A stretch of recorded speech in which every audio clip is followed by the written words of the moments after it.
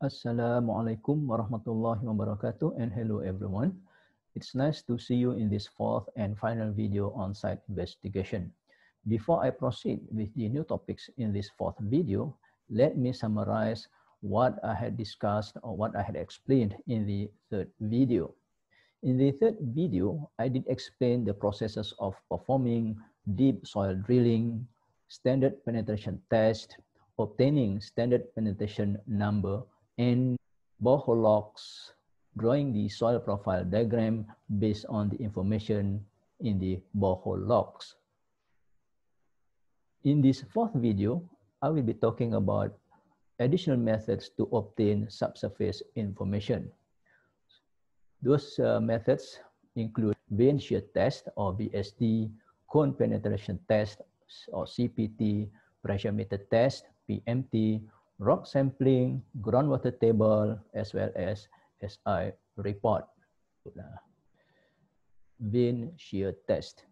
Principally, vane shear test is performed in cohesive soil in order to obtain the undrained shear strength of the soil.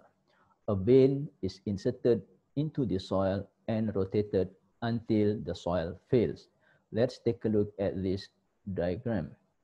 So this is the vane with the diameter of capital D and the height of capital H. So when this vane is inserted into the ground and rotated, it will cause a formation of smooth cylindrical failure surface. The rotation of this vane is resisted by shear stress on the failure surface. Based on the assumptions and diagram, an equation is formulated in order to obtain or to determine the undrained shear strength of the soil. So the equation is expressed as capital T equals to pi multiplied by tau sub V multiplied by, in the bracket here, D squared multiplied by H divided by 2 plus D cubed divided by 6.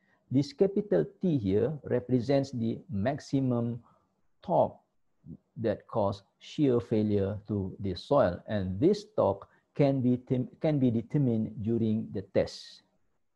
Similarly, the diameter and the height of the vane can also be measured. So by rearranging this equation, tau sub V or the undrained shear strength can be determined. Take note that this test can only be performed in soft cohesive soil. It cannot be performed in granular material like sand or gravel due to the interlocking between the large soil particles. In soft cohesive soil like clay or silt, the soil particles are fine or very small. Smooth cylindrical failure surface can be formed. This slide shows examples of shear vanes. So these two pictures here show an electric vane. So this is the vane, can be connected to extendable rod and inserted into the ground, and this is the device or motor to rotate the vane to cause shear failure to the soil. This picture shows a vane which is manually operated. These two handles are used to rotate the vane here to cause shear failure to the soil, whereas here is the gauge from which we can estimate the applied torque that cause shear failure to the soil. And the picture in the middle here shows pocket shear vanes. It's very small in size. So these are different sizes of vanes can be connected to the spring. So when this assemblage of shear vane and the spring is pushed into the soft soil, and this knob is rotated, then we can read from the gauge here to indicate the shear strength of the soil. Another method that can be employed is what we call cone penetration test, CPT, or some people call it as Dutch cone. Principally, a cone like this is pushed into the ground at a rate of 10 to 20 millimeter per second. So let's take a look at the schematic diagram of a cone here. There are two types of a cone. One is electric cone, another one is mechanical cone. The electric cone normally is equipped with electronic sensors. Basically, there's a sensor or load cell to measure tip resistance when it's pushed. So this load cell will measure the tip resistance. And here, another electronic sensors to measure the friction between the shaft of this probe with the surrounding soil. With more complicated or sophisticated cone, the cones may be equipped with inclinometer, device to measure the pore pressure, and so on. Basically, there are two types of data that can be collected in order to estimate the soil properties. So those data are tip resistance as well as sleeve resistance. To perform this CPT, no borehole is required. It's just pushed into the ground, right, without boreholes. And the data are collected continuously, unlike in soil boring. Standard penetration tests need to be performed at certain depths or at selected depths. But for CPT, the data are collected continuously. Okay, this slide shows pictures of cone penetrometer, right? Different design, but with similar function approximately. This is one example of cone penetrometer here. These are the extendable rod, each rod measuring about 1 meter. And this cone penetrometer is connected to this data logger via this yellow cable. So this data logger will record all the information depending upon the sensors available in this cone. Principally, there are two types of data that need to be collected, which are tip resistance and sleeve resistance. This is the rig used to push the cone into the ground. This is the hydraulic jack that used to push. Since this rig is small, normally it's anchored to the ground, so that this rig will not be afflicted during the process of pushing this cone into the ground. This is another type of cone penetrometer, and this is the rig. This is a more sophisticated rig. The computers and other accessories maybe is housed in this compartment, equipped with a crawler. So this unit maybe is heavy enough to be used to push the cone into the ground. Okay, normally the data are displayed in terms of graph, something like this. Okay, as I mentioned previously, there are two types of basic data to be collected. One is here is sleeve resistance. The unit is kPa or kilonewton per meter squared. So the data are collected continuously. Yeah. Similarly, for the tip resistance, the data are collected or recorded continuously. So take note here, the unit is in terms of megapascal, MPa. And at the right hand graph here, it shows what we call friction ratio. It is the ratio of sleeve resistance to tip resistance. Okay, this is the equation to determine the friction ratio. F sub R equals to Q sub S divided by Q sub C multiplied by 100%. So the friction ratio is expressed in terms of percent. This is a chart that can be used to estimate the soil type. So this chart I took from Bowles 1988. So on the on the x-axis, it represents the friction ratio, and on the y-axis represent the tip resistance. So by knowing the tip resistance, and the friction ratio. So we'll be able to determine the soil type.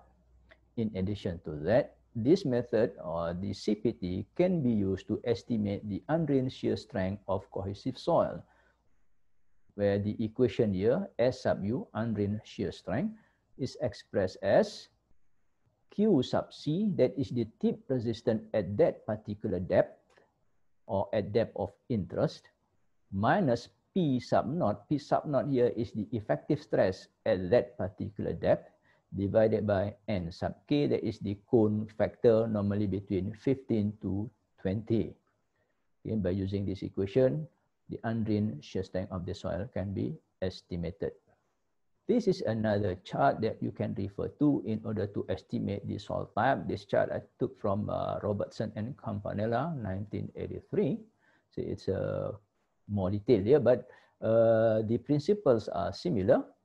We have a friction ratio on the x-axis and the tip resistance, or in this case, it's called cone bearing, or Q sub C, same thing. By knowing the tip resistance and friction ratio, we'll be able to identify the soil type. This slide shows pictures of mechanical cone, and this is what we call handheld mechanical handheld cone. Can be pushed into the ground using hand, and it may be pushed into a depth up to 3 meters.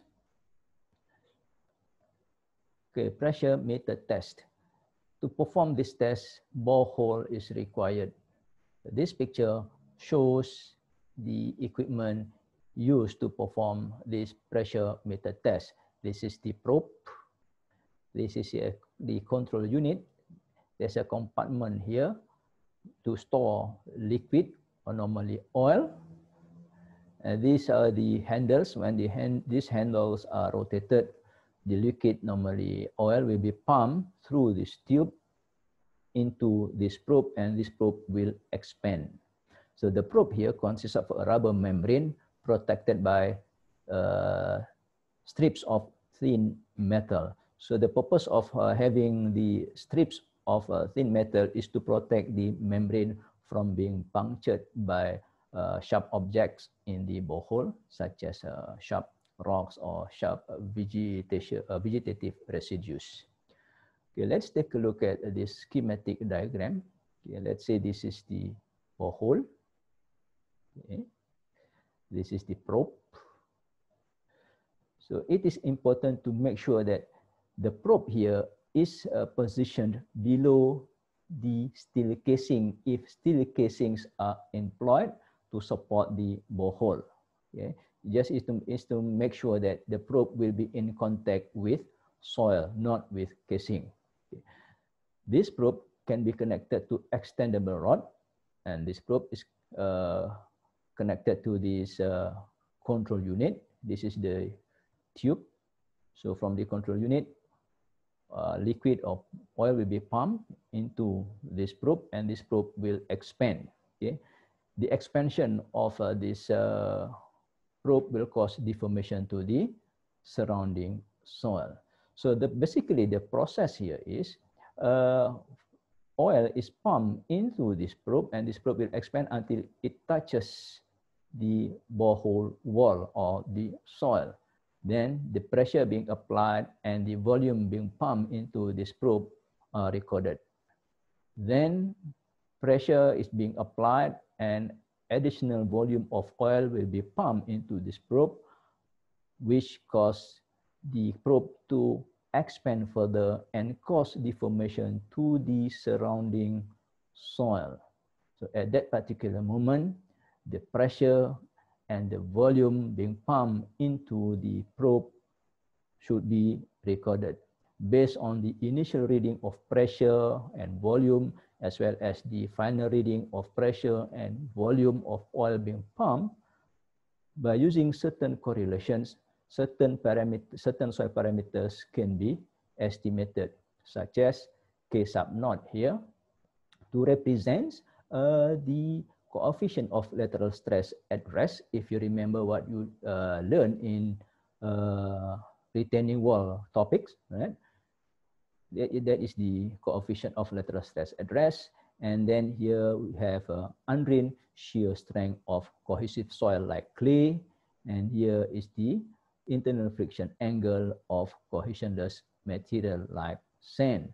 But take note here, from research, when undrained shear strength is estimated based on this method, it will give about 30 to 50% higher value than the value of undrained shear strength obtained by triaxial test in laboratory. Rock sampling. By definition, a material is categorized as rock when SPTN number N greater than 100. But in practice, normally drillers will stop driving the split spoon sampler whenever SPTN number reaches 50.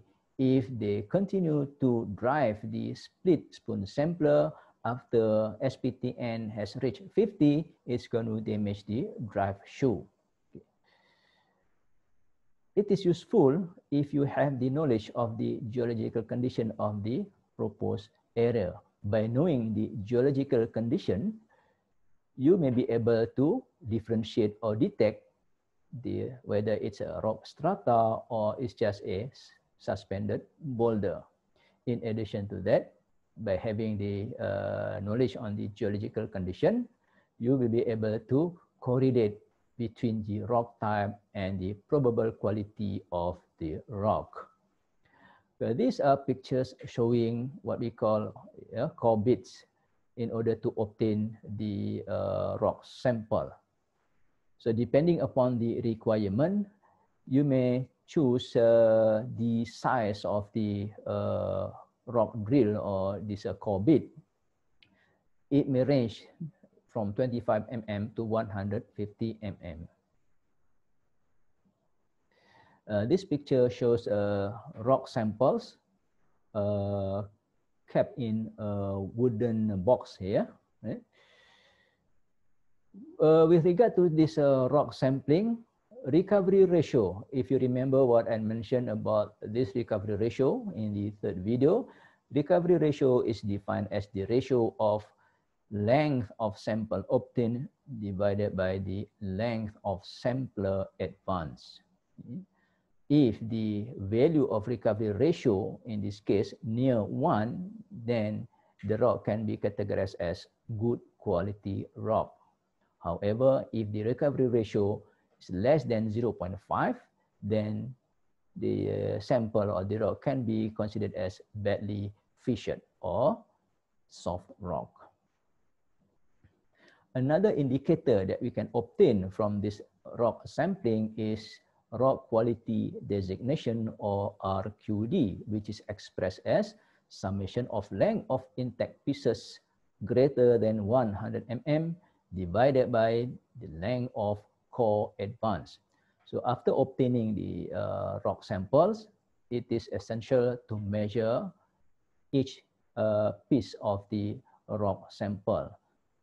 So for the rock sample with a length of 100 mm and greater, it should be total up in order to get the summation of length of intact pieces greater than 100 mm. So by calculating the RQD, you may refer to this table. So this table I obtained from DAS 2013. By knowing the RQD, so we may determine the rock quality. Let's move to groundwater table.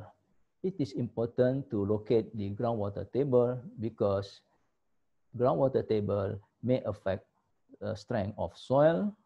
It also will affect the design of foundation and construction.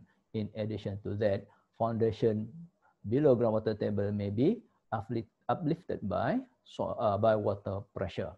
Okay, this diagram shows the cross-section to show the location of groundwater table. Let's say this is the ground surface descending and end up in a river or lake here. So this is the groundwater table. So above the groundwater table, there is categorized as unsaturated zone, meaning not all voids in the soil are filled with water. Some of the voids are filled with water. Some of the voids are filled with air. Some of the voids are filled with air and water.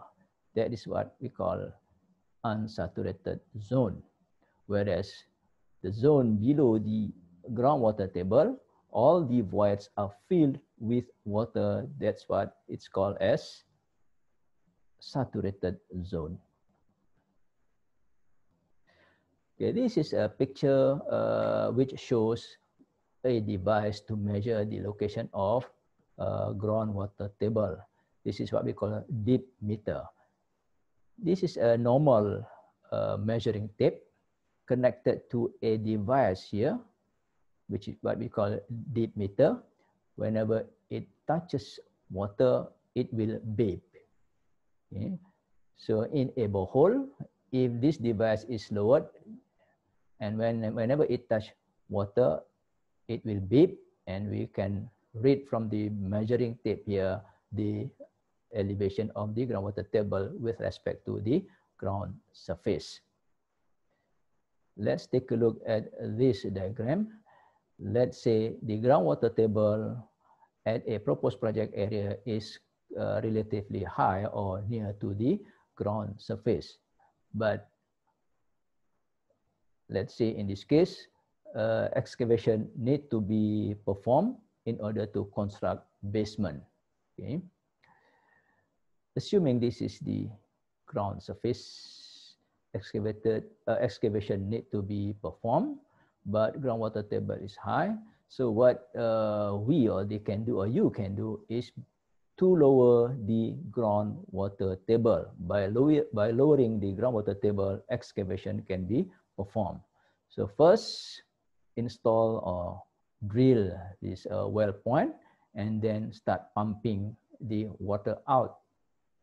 By pumping the water out, the water level will be lowered. This is the what we call drawdown curve. Okay, because water being pumped, so the water will be lowered. So when the water level is being lowered, excavation can be performed. Further, by lowering the water table, excavation can be continued to the predetermined depth or to the required depth. This is how dewatering or lowering of groundwater table is performed to facilitate excavation of soil here. But take note, dewatering or pumping water out will cause consolidation to the surrounding soil. You have to be careful because consolidation will cause settlement to the existing structures.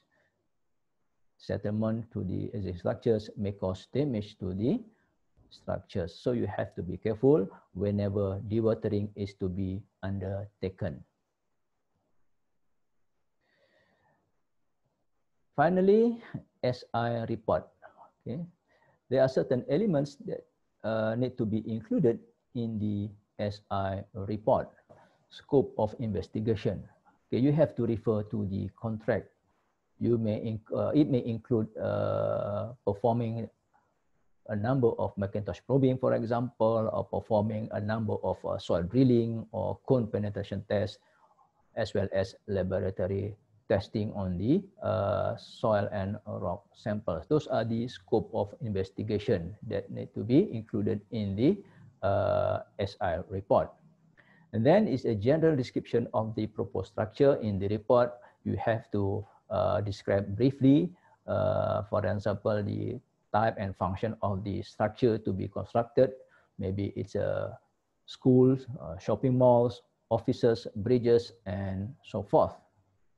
See geological condition of the site. Depending upon the size of the project area as well as the geological condition of the proposed project site, you may write a few paragraphs or a few pages. If the project area is small and the geological condition is simple, then you may have maybe 2 or 3 paragraphs are sufficient to explain the geological condition. But if the project area is relatively large with complex geological condition, maybe you have to write a few paragraphs and maybe up to a few pages to describe the geological condition. Drainage facilities at the site. This is important for you to go to the site to observe the existence of drainage facilities. It may include rivers, it may include earth drains, it may include concrete line drains, and so forth. So the existence of these drainage facilities are important, especially whenever you are required to do this dewatering maybe. So you need to these drainage facilities to drain the water out, or maybe the drainage facilities will help to prevent flooding during the construction or after the construction, or in other words, during the operational phase. Details of borings, you have to refer to the borehole log, so you can get the information such as the type of boring machine,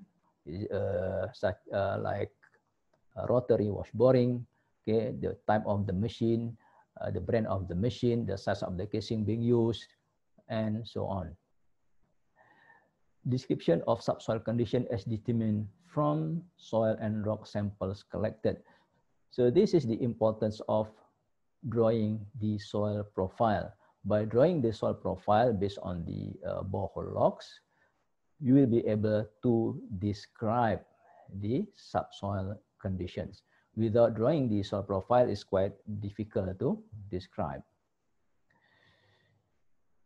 Groundwater table as observed from boreholes. Okay, by using the deep meter, as I mentioned previously, we'll be able to locate the groundwater table. But in this case, is water level in the boreholes. Keep in mind that the water level in boreholes may be different from the water level in the surrounding area. Okay, take note that if rotary wash boring was performed to drill or to create the boreholes, then most probably the water level in the boreholes is much higher than this water level in the surrounding area. Okay, depending upon the soil type of the area, if the soil within the project area has a high permeability, then the water level in the borehole may stabilize and becomes equals to the surrounding area within a short period. However, if this soil in the project area has relatively low permeability, then it may take time for the water level in the borehole to stabilize and become equal to the water level in the surrounding area. However, in this case, you have to report the water level in the boreholes. Foundation recommendation and alternative. Based on your experience, based on your observation, you may recommend, but you don't have to include the detailed design of the foundation, because the design of the foundation is not your job. Now we are talking about the SI report. You just recommend, such as, okay, for this structure can be supported by shallow foundation, and this type of structure need pile foundation and so forth. Just a general statement. Okay? Any anticipated construction problems? So by observing the surrounding area, by visiting the proposed project site, you may anticipate the construction problem. If the project area is within a busy area in busy town, so you may have problem with bringing your equipment or bringing your construction material to the site. So it may cause traffic congestion, or maybe or what we call the traffic obstruction. In addition to that, if your project area is within a residential area, maybe it will cause dust, or it will cause noise, which may cause nuisance to the residents. Those are the anticipated construction problems. Or if your project area is in a remote area, maybe you have difficulty to transport your machine as well as your construction material. So you have to mention that in the report. Limitation of the investigation. After performing the site investigation, you may be able to identify certain limitation of the investigation. For example, if you remember in the third video, when we talk about the drawing of soil profile, we have two boreholes and the soil conditions are quite erratic, then it's quite difficult to determine the soil condition in between the two boreholes, right? Or maybe certain laboratory testing are not sufficient to obtain the soil parameters in order to prepare a foundation design. Those are the examples of limitation of investigation. Other elements in SI reports, you may include the site location map. So you have to include the global, the map globally, and then you have to focus to your specific project area, such as like in this diagram. So this is your project area. So first, you have to show the map globally, okay, and then you focus to your project area here. So your project area is surrounded by different lots of land here, which may belong to different organizations or belong to other parties. So you focus to this, your project area. And then location of boring and or other tests with respect to the proposed structure. Let's say this is your project area, and these are your proposed structure, and these are your boreholes. So you have to show the location of the boreholes with respect to the proposed structure. It's insufficient if you just mention there are 4 boreholes in the project area without showing the location. Okay? So by showing the location of borehole with respect to the proposed structure, it will help the designer, right, to design the foundation or to draw the soil profile and so forth. Soil profile, based on the boreholes, you can draw the soil profiles and you have to include in your report. So to draw the soil profile, you may refer to video number 3, right? Borehole logs, okay, you have to refer to borehole 3. Those are the samples of borehole logs, so you have to include in the report. Okay, normally in the this SI report, all borehole logs are included because those information are important for designers. Laboratory test results, again, you have to include in the report. The result could be in terms of graph or tables. Right? The test may include a shift analysis, Atterberg limits, strength test, consolidation test, and other tests which are appropriate and relevant to the proposed project. Before I end this knowledge sharing session, let me summarize what I had discussed in the videos under the topic of site investigation. So I would anticipate that everybody will be able to define what SI is, the objectives of SI, the major steps to perform SI, and then methods to perform subsurface exploration. It could be to obtain preliminary information or detailed information, and then you should be able to identify the uses of the data from the subsurface exploration.